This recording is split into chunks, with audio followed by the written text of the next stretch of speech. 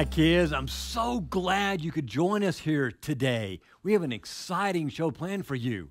Hello, Pastor Monty. Did I scare you? No. Why would you think you scared me? Well, I didn't know if you would remember me. Most folks get spooked when they hear a talking possum.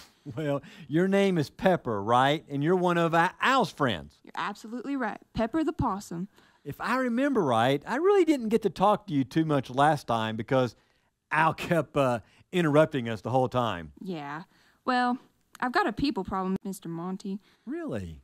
Since you're one of the only people I know, I thought I'd come and talk to you about it.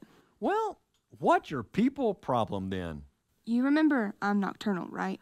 I do. That means that you sleep during the daytime and then you're up at night. That's when you're active. Yes, but it has some problems, to be honest. Well, what kind of problems, Pepper? Well, Al stays up with me sometimes and tells me stories about things that have happened during the day. That's really nice of Al. He's a good friend. It is, but he told me about this place.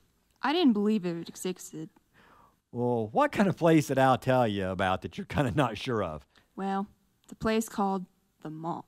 Oh, yes. I do know about the mall. Well, I didn't believe him. A place where you could go to a lot of stores instead of one. If that existed, that would be incredible. Well, that's why they named it that. Instead of going to one store, you can do them all. Really? No, I'm just joking. You've been hanging around Cash too much, haven't you? Never mind. Probably. Where was I? Oh, yeah. I asked if my mom could check it out with me. She said we could. So we both stayed up past her bedtime and headed to the mall. I was right. There's a lot of people and stores everywhere. It is pretty incredible, isn't it? But you said you had a people problem, though, right? Well, I got separated from my mom, and I started to get scared. Then one of them people stepped on my tail. Oh. Guess what happened? I don't know. What happened? Blech. I got it. That's right. I panicked and played possum, pretending to be dead. I'm so sorry, Pepper. I was sure one of those people would stop and help me, but they didn't, Pastor Monty. I saw all sorts of people that should have stopped and helped, but they just walked on by. Why did they do that to me? You know what? Jesus told a parable about a man who the very same thing happened to. He told us there was a man who was going from Jerusalem to a city called Jericho. And while he was on his way, he was robbed. Some men came and they beat him up and left him on the side thinking he was dead. And then a priest really, who worked in the temple, right, kind of really doing things that he should care about others. Well, he came by. When he saw the man on the side of the road, he walked on the other side of the road and didn't help him.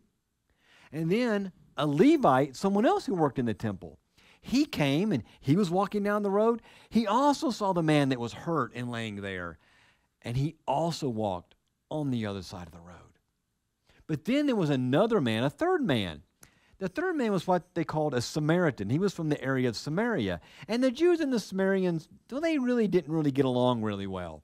But when he saw the Jewish man laying on the side of the road, Jesus tells in the story that he stopped and he helped the man and he took care of his wounds and he put him on his donkey and he took him to an inn so he could have a place to sleep that night. And then the next day he said, I'll pay for him and you take care of him and I'll be back in a few days. Well, at the very end of that story, Jesus looked at his audience and said, which of those three men do you think was the good neighbor? You know, to the man who was hurt. My mama said I can use every situation as a lesson. I guess I need to use this as a lesson. And no matter how busy I am, I always need to make time to help others in need. That's very true, Pepper. You know, I want to thank you for coming in and asking me that question. And I hope next time somebody will stop and help you. Yes, I agree. Okay, we'll see you later, Pepper. You know, kids, do you ever need someone to help you, but maybe no one did? How did that make you feel? You know, we need to be like the Samaritan, don't we? And help others that we see in need. Like when your brother or sister or a friend needs help, but maybe you're busy playing or watching a show. You need to show that they are important by stop doing what you're doing and go help them. That way, you show them the same kind of love that God shows us. Okay, this week, I hope you have an opportunity to go out and help somebody else, and I'll see you next time.